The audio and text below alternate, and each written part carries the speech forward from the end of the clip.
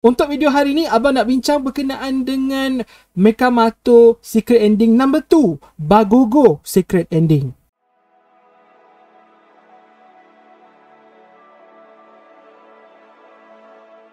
Hey Sifu Squad, harap korang semua sihat-sihat belaka. Abang Din, Alhamdulillah Allah berikan kesihatan. Untuk rakam video hari ini, video perbincangan berkenaan dengan BAGOGO Secret Ending dan sedikit perbincangan berkenaan dengan Mas Mana. Okay, sebab semua orang asyik cerita pasal Mas Mana, so abang fikir jom kita bincang sikit lah apa yang abang nak bincangkan. Adalah nanti kita bincang kejap lagi berkenaan dengan Mas Mana. Sebelum kita start, abang nak pesan kepada semua yang belum lagi untuk tekan butang subscribe. Abang ada satu impian. Seperti biasa, abang always ada impian. Abang nak terdapatkan ke 10,000 subscribers sebelum hari raya. This is hard but we can do it.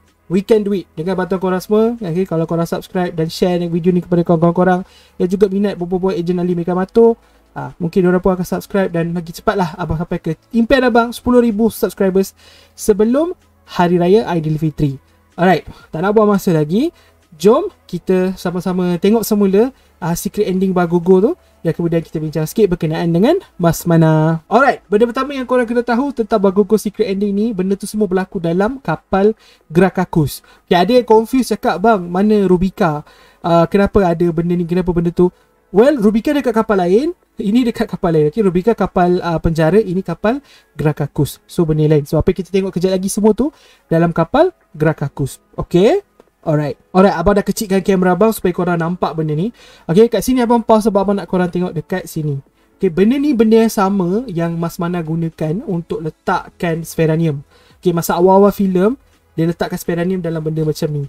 So, adakah dalam ni ada sferanium? Abang tengok dekat sini macam tak nampak dalam tu ada apa-apa, tapi mungkin macam ada batu-batu. So mungkin itu adalah sferanium. Mungkin Mas Mana datang untuk dapatkan sferanium. Mungkin nak tanya dengan BAGOGO, sferanium ada jual tak? Mungkin, tapi kita tak tahulah. Okay, dekat tepi-tepi ni kita nampaklah robot-robot robot-robot yang Grakakus bekerja dengan Grakakus, dan ada macam berapa misal, ada tangan, ada apa yang dah tercabut lah. Semua BAGOGO jual untuk spare part, I guess. Lepas tu kita pause dekat sini sebab kita nak fokus dekat sini. Okay, kau dah tengok semua power sfera dah tak ada. Asalnya kat sini ada 9 power sfera, 3 mungkin Grakakus dah guna. So ada lagi 6 power sfera. So sepatutnya ada lagi 6, tapi 6 tu dah tak ada. So mungkin juga diorang datang untuk power sfera. Okay, Mas Mana 3 orang 4 orang ni datang sebab power sfera. Mungkin diorang nak cari power sfera. Abang tengah edit video, tiba-tiba abang teringat pula fakta berkenaan dengan Armorbot. So kalau korang ingat dalam Bobo Boy Movie 2, Armorbot adalah power sfera Mas Mana. Mas Mana cakap kan, perbaiki power sfera aku, Amato, kan dia cakap macam tu kan. So itu adalah power sfera Mas Mana. Dan Armorbot juga adalah salah satu power sfera yang ada dalam simpanan Grakakus. So Grakakus pemilik asal power sfera Armorbot, dan kemudian kita tahu Armorbot tu milik Mas Mana. So maybe diorang pergi ni memang untuk dapatkan power sfera, dan salah satu power sfera kat situ adalah Armorbot. So diorang dapatkan Armorbot lah. So Mas Mana ni dah pegang Armorbot tu lama, dari zaman Mas tu kecil lagi. Mungkin macam tu. Okay, so abang tak tahu, masa terima seraka abang lupa. So ni abang dah teringat, abang bagi tahu korang lah. Okay, dekat sini BAGOGO cakap mana ada harga kawan-kawan. Saya bukan kawan abang pun, lebih kurang macam tu lah ayat dia kan. So ramai orang macam, ada juga orang persoalkan dia cakap dengan siapa. Abang cadangkan kita tak payah overthinking sampai tahap tu. Okay, dia cakap dengan siapa, abang tak boleh fikirkan. Okay, even kalau ada connection dengan villain-villain lain, abang tak tahu siapa abang nak cakap. Lepas tu 3 orang Mas Mana masuk dulu. Dan 3 Mas Mana nampak BAGOGO, diorang rasa pelik.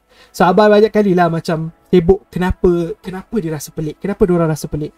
Okay, so abang banyak kali fikirkan, dan jujurnya abang tak tahu lah jawapan sebenar. Tapi abang bayangkan diorang mungkin pernah jumpa kepala kotak, alien kepala kotak, ataupun at least Aman pernah jumpa alien kepala kotak, dan alien kepala kotak tu tinggi. Dan bila sekarang dia nampak alien kepala kotak pendek, diorang macam terkejut, masing-masing terkejut. Okay, lagi-lagi mau ketuk usaha macam what? Terkejut. Terkejut dengan kehadiran alien kepala kotak yang kecil. Okay, ataupun satu lagi, diorang ada ada dapat connection daripada someone, macam ada satu alien macam cakap, okay, kita akan berjumpa dekat kapal angkasa Grakakus ke apa, and then bila diorang masuk, Grakakus tak ada, alien yang diorang nak jumpa tak ada BAGOGO sahaja. So macam diorang terkejut. Mungkin macam tu jugalah. Salah satu. I don't know, I'm not sure. Lepas tu abang masuk, dia macam alien mana pula ni kan. Buatkan kita semua macam confused. kenapa Tok Abah, I mean not kita semua but like orang confused lah, kenapa ada Tok Abah, kenapa Tok Abah masuk, kenapa Tok Abah tahu pasal alien, kenapa Tok Abah dekat sini. Itulah video ni sebenarnya kita nak bincang pasal benda ni. Tok Abah tak lain tak bukan adalah Mas Mana. Mas Mana yang boleh katakan Mas Mana keempat lah dekat situ. Okay, tapi adakah Tok Abah Mas Mana yang keempat? Kita tak tahu. Tapi yang penting sekarang ni, Tok Abah tu memang Mas Mana. Kenapa abang cakap macam tu? Sebab pertama abang, Monster tak akan cuba bamboozle semua orang sekali. Okay, kalau Tok Abah bukan Mas Mana, Tok Abah tajuk video tu takkan macam tu. Sebab tajuk dia Mas Mana yang keempat, macam tu. So tajuk dia memang sas. Tajuk dia memang cakap Mas Mana yang keempat. So abang rasa memang Tok Abah tu Mas Mana. Okay, dah tak perlu nak bincang sangat dah. Memang Tok Abah tu Mas Mana. Dan abang pun dah buat video dulu-dulu lagi, basically bagi bukti kenapa abang rasa Tok Abah tu Mas Mana. And then betul, Tok Abah tu Mas Mana. Okay, settle. So sekarang ni ada orang yang persoalkan, adakah Tok Abah tu Mas Mana yang asal, yang lain ni cuma anak-anak buah Tok Abah? Mungkin, okay, sebab dalam interview Zaflog dengan Cik Nizam ada sebut tentang Mas Mana yang terdahulu. Roll the clip. Tapi Mas Mana is a team. It's a team effort. Dia salah satu team. Jadi kalau team, dia ada generasi dia ada even Mas Mana ni sebelum ni siapa? So dia banyak yang kita boleh explore further down the line lah. So sebab itulah ramai juga yang berteori yang Tok Abah ni adalah Mas Mana pertama, Mas Mana yang paling senior, Mas Mana yang dah bersara.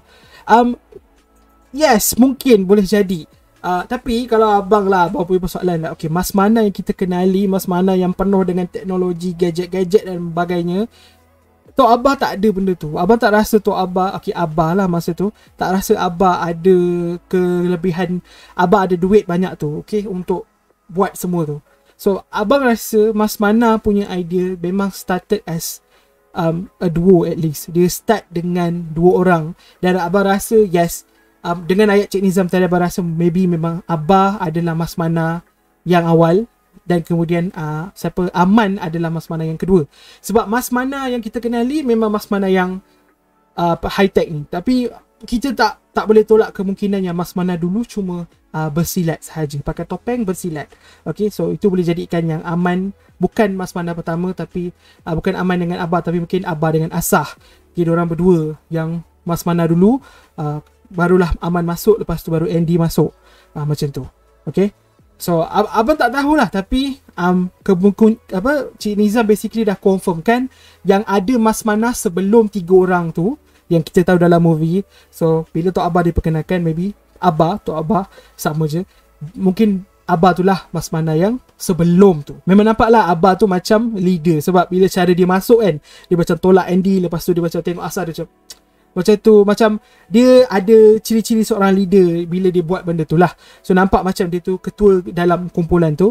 So basically meaning dia adalah Mas Mana pertama. Tapi buat masa ni itulah abang punya, basically abang letak je dekat situ. Abah adalah Mas Mana paling senior, lepas tu diikuti oleh Aman, Asah dan Andy. Andy tetap yang paling muda. Okay, Andy tetap yang paling muda. Andy bukan Mas Mana utama. So sekarang ada berapa ramai Mas Mana yang kita kenal? Abang boleh listkan 6 orang Mas Mana yang kita kenal.